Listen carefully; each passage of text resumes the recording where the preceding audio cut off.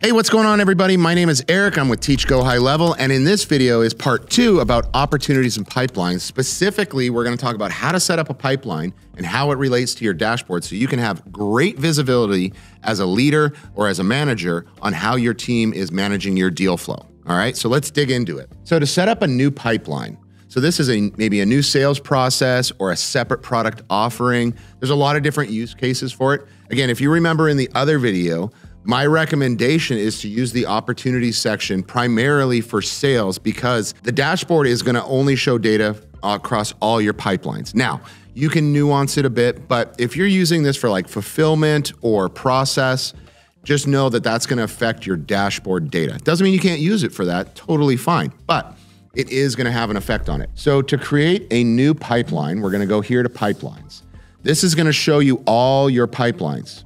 Now, I want to create a new one, and the pipeline name is, I'm going to say it is New Sales Product Offer.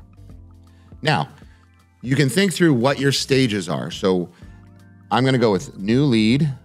We'll say new opt-in. Let's say I'm selling online. And then you're going to list out all your stages. So we'll say lead, booked, appointment,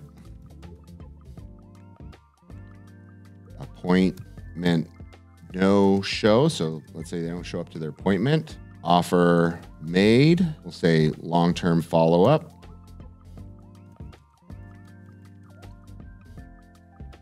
Something like that. Again, you can add or subtract as you need to.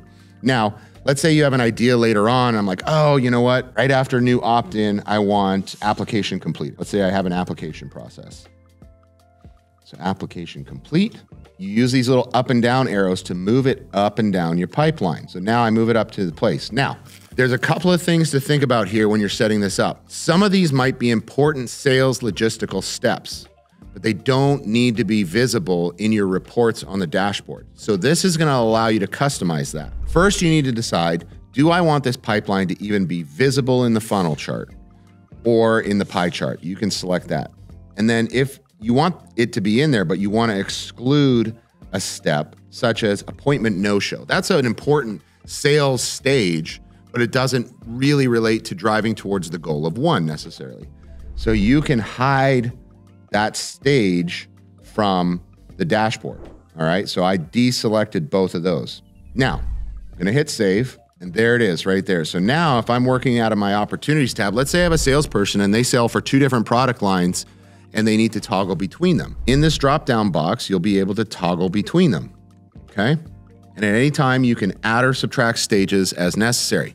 But keep in mind, if you have opportunities in a stage and you delete that stage, what happens to the opportunities? Well, this has gone through a couple of different stages with GoHighLevel. As of the filming of this video, if you delete a stage, it moves them to, I believe, the previous stage. That doesn't mean it's going to stay that way in the future. So I would say if you're going to delete a stage, do some housekeeping first and move them, disposition, meaning change their status from open to 1 lost or abandoned. Do your housekeeping first before you delete anything. It's a good rule of thumb in general. Let's talk about how this relates to the dashboard because we have 2 pipelines going now. In the dashboard, so everybody has a basic dashboard from the beginning. This main dashboard, and there's certain widgets that are going to take all your pipelines in totality towards the dashboard.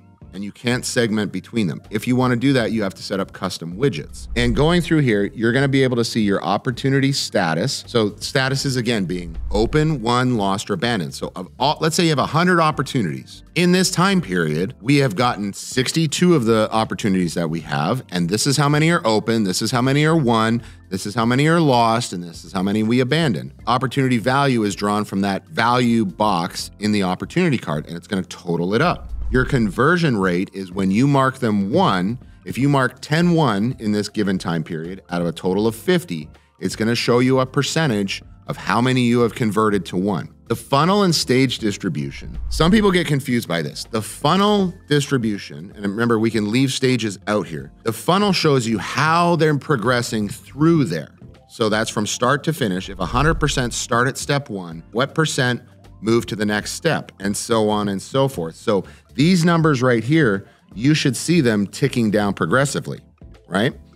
The stage distribution is not how they're moving through the funnel, but where are they at across the landscape? So across all 5 or 10 stages that you have, how are the contacts spread out? That might indicate that you have a sort of lag where they're getting stuck possibly, or your lead flow is falling behind and not catching up. So you have a big mush of contacts in a certain stage, but not a lot coming behind it. This all relates back to pipeline management, especially if you are a sales manager and owner. This is going to give you data on, number 1, how are they progressing through, at what percentages, but 2, are we backpiling somewhere? Is there something holding them up at a certain stage? Do we need to split one stage maybe into multiple stages? Did I do something different with my marketing that caused my lead flow to go down?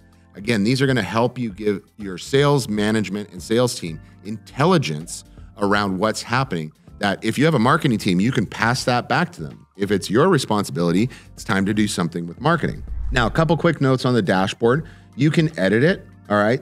Certain people have access to edit this, it's admins, but you can add a widget, you can create your own based on certain different things. So you can also have, how many appointments do we have? How many contacts did we get? How many emails? There's a lot of different ones that you can build in here, but it's the main ones come by default. You can create additional ones for marketing and different things like that, which we're going to cover all that in a separate video on how to set up custom dashboards depending on what you need. In general, if you're in a management position or you're a one-man operation, opportunities and pipelines can really give you a lot of actionable data if you have good housekeeping. This is the biggest thing that I see when people try to use the opportunity pipeline. It's really great and you can get all that data and visibility, but it comes down to good housekeeping. Are you filling out the notes? Are you properly dispositioning your opportunities? Are you moving them through the stages when they do that? Yes, you can automate some of it, and that's a really good time-saving thing to do. But if you don't have good housekeeping, you will not have good data. And if you don't have good data, it's hard to make those really intelligent decisions on what to do next. So, opportunities and pipelines, super powerful. You don't need to be fully organized, but you do need to have good housekeeping. And that's it for this section. Again, my name's Eric, this is Teach Go High Level, and it's time to take your opportunities and sales game to the next level.